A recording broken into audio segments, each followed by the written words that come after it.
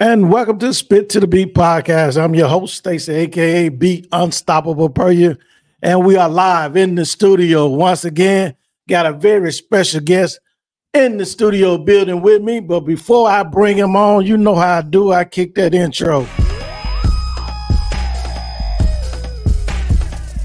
Attention. Spit to the Beat.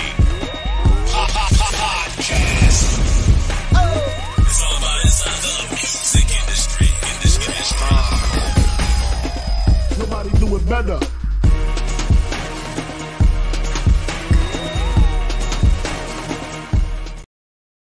And don't forget, you can catch all my latest clips on Facebook at Stacey B Unstoppable Per You or Stacey Spit to the Beat Per You. Don't forget to go check out the full video on YouTube at Spit to the Beat. Also, subscribe, like, and hit that notification bell. I really do appreciate it.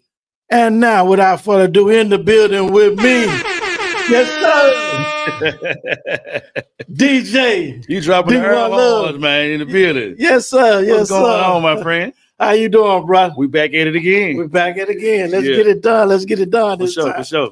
Tell my audience a little bit about yourself. Okay, I've been DJing now full time for about 17, 18 years, give or take. But I've been around music all my life. I've been playing drums since I was 3 years old. Grew up around music. Music on both sides of my family. Actually, my father, if you are familiar with the movie The Blues Brothers, and if you're familiar with Isaac Hayes, Booker T and the MGs, Stax Music, my second cousin is Willie Hall. Right. And his son is Gangsta Pat, was one of the first gangster rappers here in the South. Really was one of the ones that really went big from this area first. So just music been around me all my life, So me and my dad had a quartet group back in the day. Of course, everybody who was affiliated with church affiliated with music started in church. You know what I'm saying? Yeah. So it's like, bro, it's like music is just engulfed around me. So I had no way to dodge it. And no, I've noticed everything lately with all my guests. Everyone has a connection to Stax. Oh yeah, Stax is and always will be big stuff. Yeah, irregardless of how it felt and what happened. It was Stax. I think Stax was like giving, I would say, Motown a run for their money. Detroit did their thing, Barry Gordy did their thing, but Stax was doing some major stuff. I mean, Isaac Hayes and those guys. Yeah, Johnny Taylor, the Staple Singers. Rance Allen. I mean, they had a big catalog going on. Al Green was on Stax at one time. So Stax is still big stuff. They did some different things and kind of translated with another label, so it ain't just really the same no more. But it's big stuff. Yeah, there's a lot of rich history with Stax Museum, Stax Records and stuff like now Stax Museum, where you can go see the history of it. Right, stuff like with Isaac Hayes and the big car, all that. Yeah, and you definitely get the whole feel of it. Yeah. So let's talk about you, man. Okay. How you come with the DJ1 Luv? Well, back in the day, there used to be a thing, when I know New York was saying it one while for a whole life. Like when you say, what's up, man? Like one love. So my name Lavelle. Okay. And so I used to kind of say it sometimes, what's up, man? One love, you know what I'm saying? So I was like, okay, when I got ready to start to get a DJ name, I ain't really know what I wanted to do at the time. And so what's some of the names you came up with? One of the ones I had, I was gonna go with because I used to call myself Infrared. When I called one time I called myself gonna try to rap. Hey, we test the waters. everybody gonna try to be a rapper at one time. Right. So I said I'm gonna try to go with DJ Infrared. I was like, that don't sound too professional. So I kind of shot at that one like some years ago. Maybe just thought about that name again. And then I thought about just going with my regular name, of course, but I like, I need something to kind of identify, the type of person I am. And I believe I show love to everybody. Yeah. So one love is everybody love one, you know what I mean? So that's how I came up with DJ1 Luv. Oh, so nobody didn't stick you. You came up with yourself. Yeah, I came up with myself. And it stuck with me. A lot of people like the labels and man, you need to call yourself DJ this, DJ that. You be like, okay. Nah, I mean, for the most part, like people don't even call me by my name holler no more. It's what's up, One Love? And then you add the entertainment to it. Yeah. Okay. One time I actually thought about dropping DJ because I think I'm one of those DJs that do more than just DJ and play music. I'm an entertainer. I'm an interactive guy. I like to try to get involved. I get paid to party. And that goes right into my next question. Your unique style, right? Being a DJ, you just said you're not just a DJ, but you're an entertainer, right? So how you do your entertainment as far as besides just doing the record? Well, I try to make sure I work on my mic skills. I'm a comedian in my former days. So ain't no man, I'm in the skills. Yeah, ain't no telling what I now say on the mic. I do it very tasteful or whatever. But yeah, a lot of folks say I need to be a comedian. But you get a little bit of both. So and then I like to get out there and engage with the crowd and dance. And if I know the line dance, try to help them learn it. If it's children at the event, I really target the children because children are dear to us. So just make sure I'm engaged and make sure that I'm a part of that whole production and not just stand behind that table. I believe that table or whatever you sit up behind is a barrier. Right. And once you come from behind it, the people are like they become more personable to you. And and it really becomes like, wow, he feel like family. He's not just working for us or trying to just get some money. You know what I'm saying? So you make that connection with them, right. And of course, it leads to other jobs because people are, we always watching, and looking, and it's like, man, I think I hire him for my party, right? When you go and read my wedding stuff like that, when you go and read my reviews, I got reviews on Google and Wedding Wire, Facebook. Probably 60% of my reviews gonna all say the same thing. Where like this guy here, man, is he's lovable, he's approachable. He felt like family. It's gonna always be that family connection type thing. So it's like, yeah, man, that is awesome.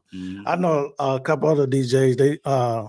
They entertain too. They come away behind that, right? That setup and stuff like that, and really get involved with the crowd and stuff, and help and make them have a great, a great time. Have a great time. Right. If you're having a good time, they kind of make them have a good time. It's we're connecting spirits, connecting energies. You know what I'm saying? So if everybody in the room having a good time, chances is everybody else will too. So cool.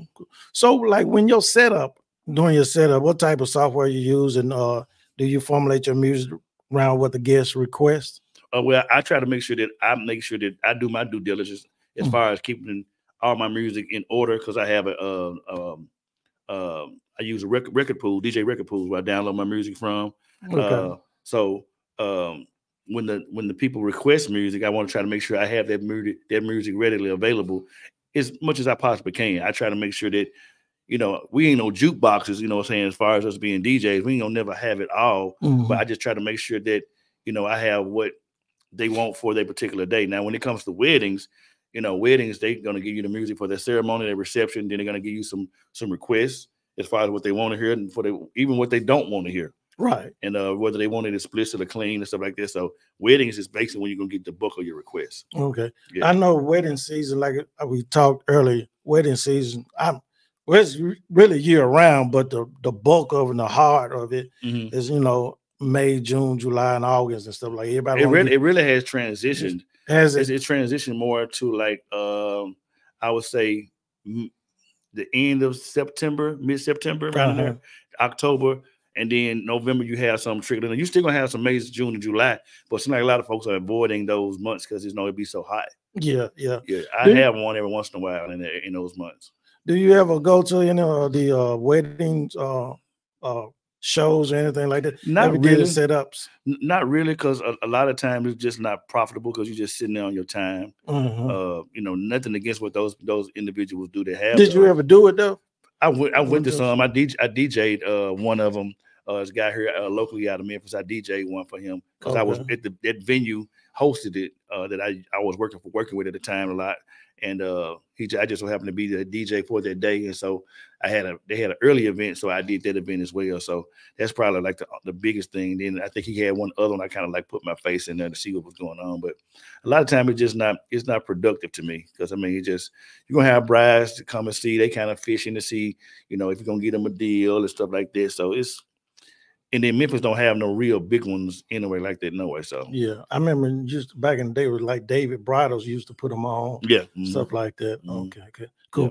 Look, hey, hold tight. We're gonna come back. We're gonna talk a little bit more about you being a full-time DJ. Yes, sir.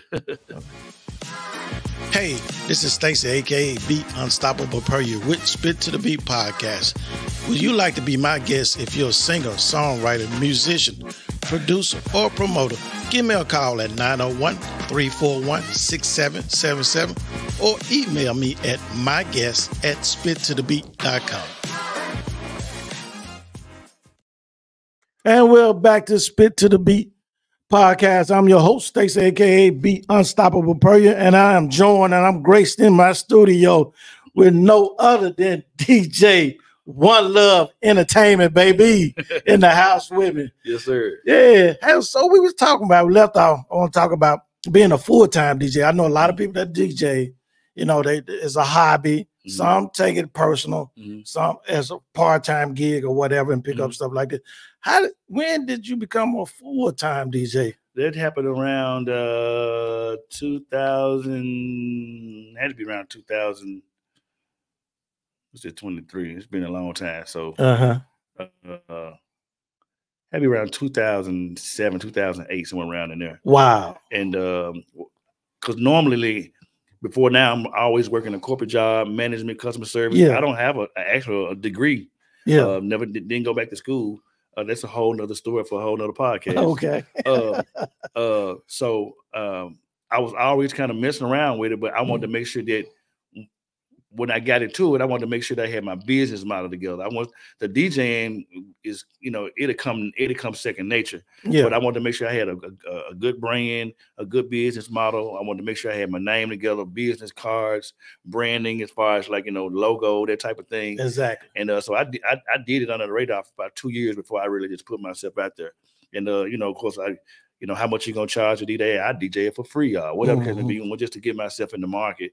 And so like I said, I worked in corporate America. I was management for a long time. The last job that I worked, I got robbed at gunpoint. And I was like, something else gonna have to change. And I did a wedding like that. Within that same weekend that happened. And I met a young lady that was a wedding planner at a wedding. And she booked me for all her weddings. So she didn't want nobody else. So so you work with, she was like an event planner? Yeah, event planner. So okay. I still work with her to this day. We've been working together 10 years. Oh, wow. Yeah, so she's a part of my full-time, you know, production. So we do like a package deal where you get the DJ, the photographer, the videographer, and some other things she's doing there at a discounted price whenever you book through her. So that definitely keep you busy, mm-hmm. along with everything else you got going on outside of other parties and stuff like that. Right. So what were some of your memorable challenges? Did something that you ran, some crazy event maybe you did or something, anything? I think I can give one. By me being an interactive DJ, okay. I was doing a family reunion over in West Memphis, Arkansas. Still DJ for that family as we speak. And I was out there on the dance floor doing a line dance.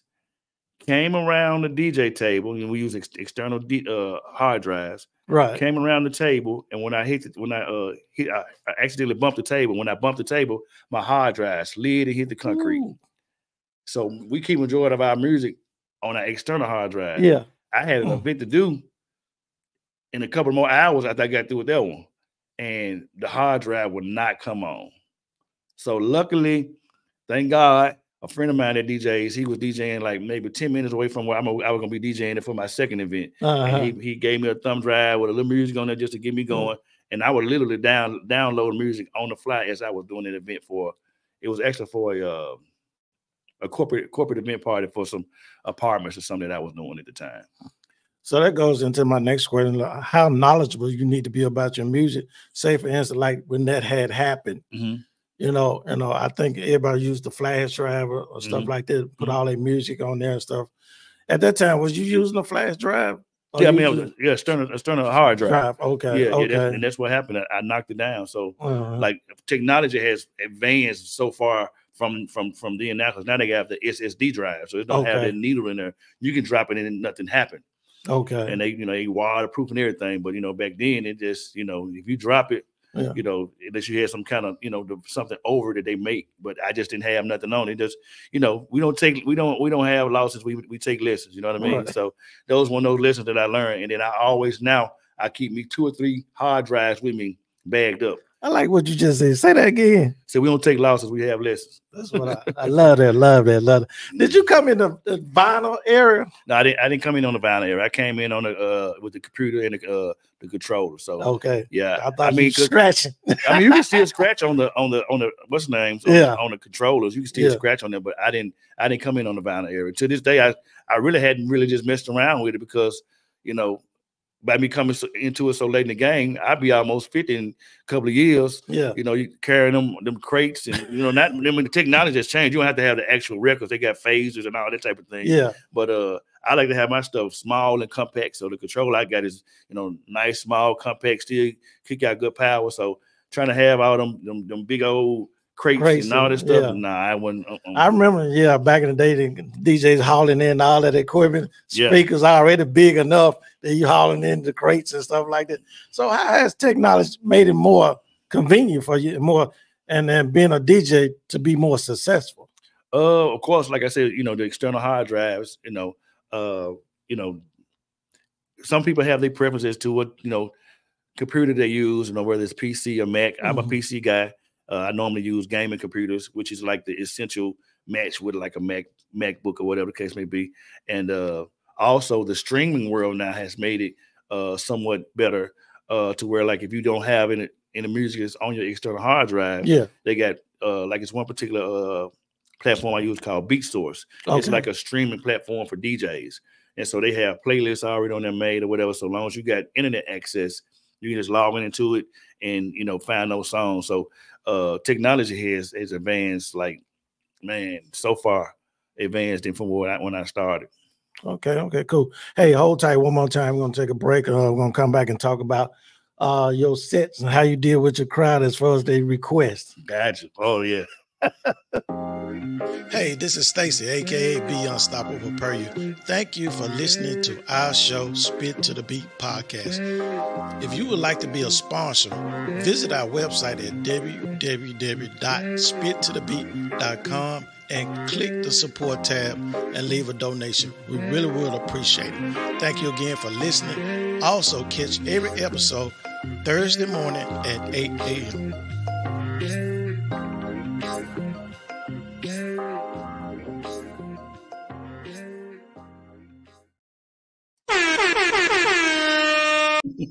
And we're back, baby, in the studio, Spit to the Beat podcast with my guest, DJ1 LUV Entertainment. What it do, bro? You got it, man. Everything good, man. I'm enjoying this conversation. Yeah, you're making me think. Good. Yeah. Look, we talked about requests, right? When your audience want a special song or this and that, how's your interaction with them as far as making that happen? Well, a lot of DJs, believe it or not, don't like taking requests. Wow, for real. They even got an app it's called DJ No Request. Hold up. So if I walk up to the DJ and in my mind, I'm just like anybody else will ask for a request. Mm-hmm. Special song. Can you play this for that? They get a little offended about that. They get upset. Either they want some money for the request. Okay. But that's your job. I don't agree with it.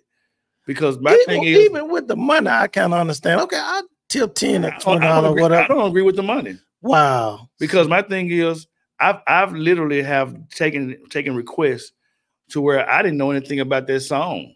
Mm-hmm. Where I was now able to add that into, my database of music to where if they didn't give me their request, chances are I probably would have found out about it later on.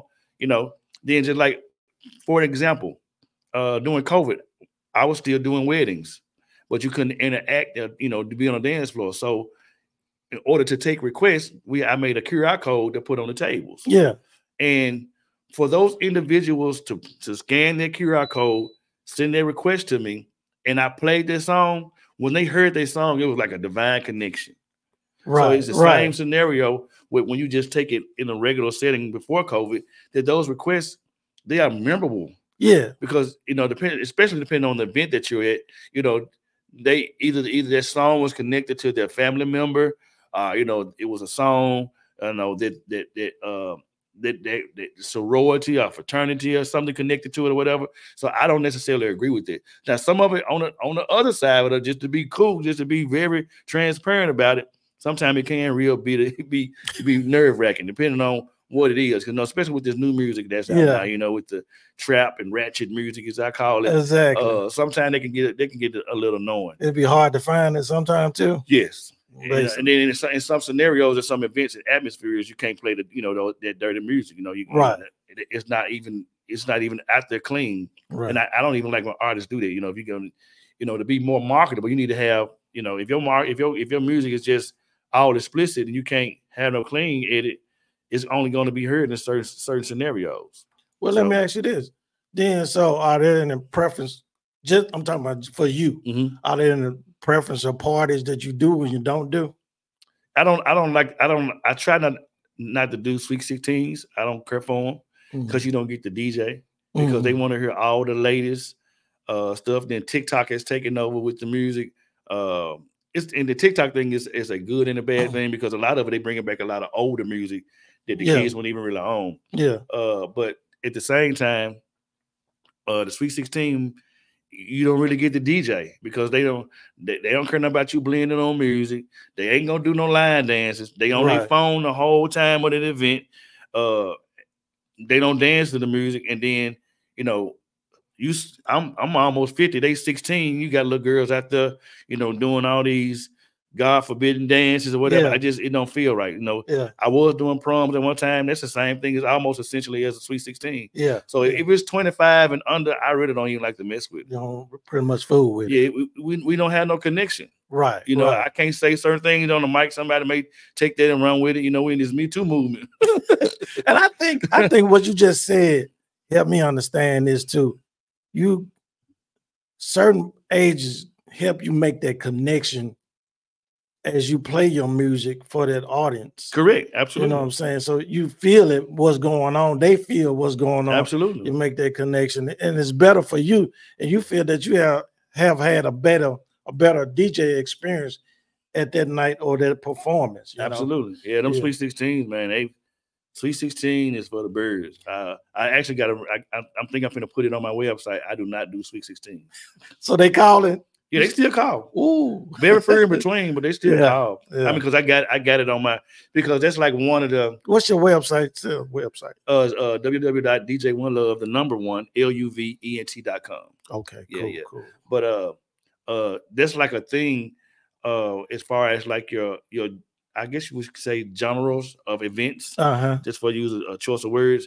You're gonna say wedding receptions. You're gonna say parties. Sweet 16 is almost like that's the big thing when that age or whatever. I don't know where it came from. Right. But now it's deemed as a popular event. Yeah. And when I first started doing it, the DJing, it was cool. But as I got older, I'm like, that don't make sense for me to be doing those Sweet 16 parties.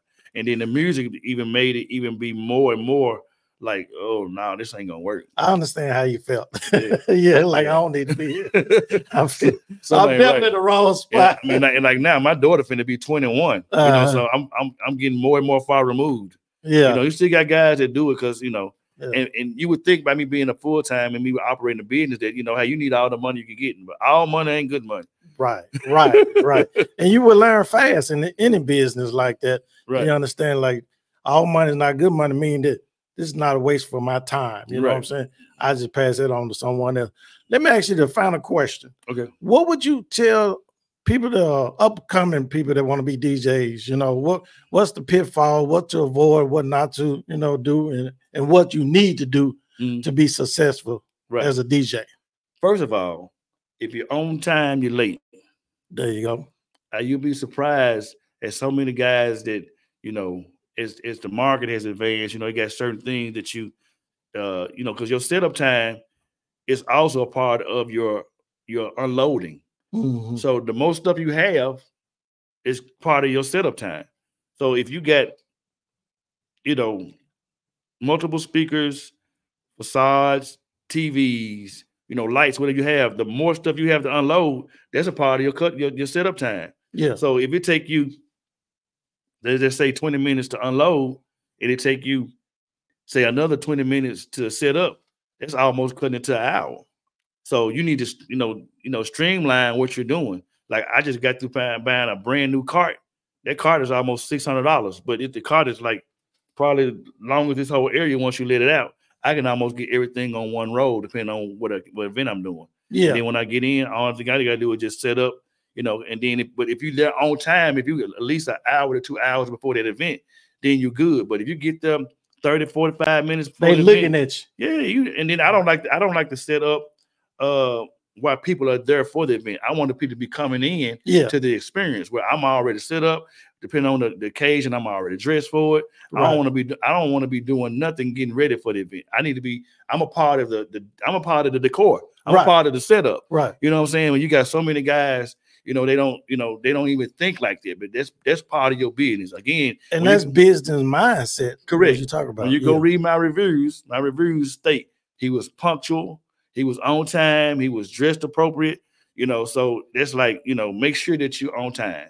You know, if I don't say anything else, that's the biggest thing. That's the biggest, because that'll stand out more than anything. Right. You know, the DJing skills, that's cool, but you got to make sure that you're making yourself marketable and you're on time.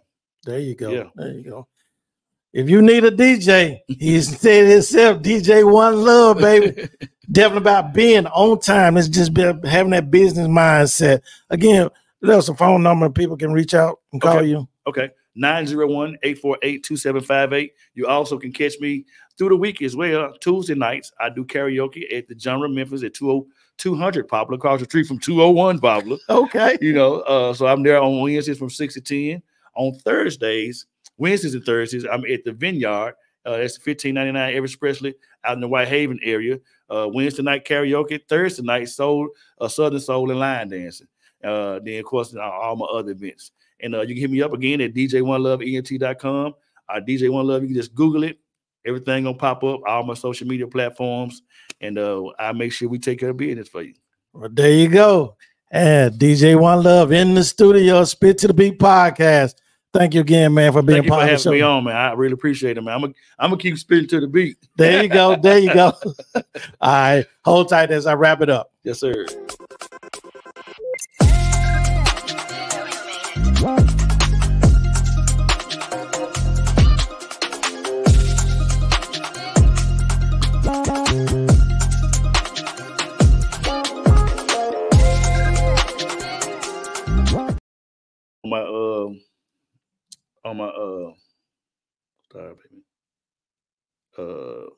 On my fan page, because